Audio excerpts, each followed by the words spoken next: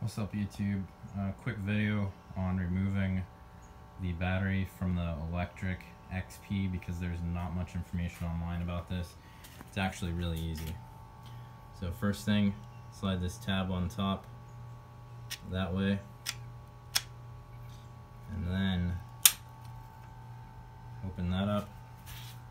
Now pay attention to this little metal tab right here that's sticking out of the frame. We're going to do, the key is currently in the on position. We're going to turn it to the off position. Now if you don't do anything special with that key, that's all it's going to do. It's one direction or the other direction, and it won't go any further. We're going to push the key up, basically into the direction of toward the frame, upward pressure, and then pay attention to this this little metal locking tab right here, up into the frame. And we're going to turn it again. You'll see that tab just went in. Remove your key. Fold the bike open, and your battery will come right out.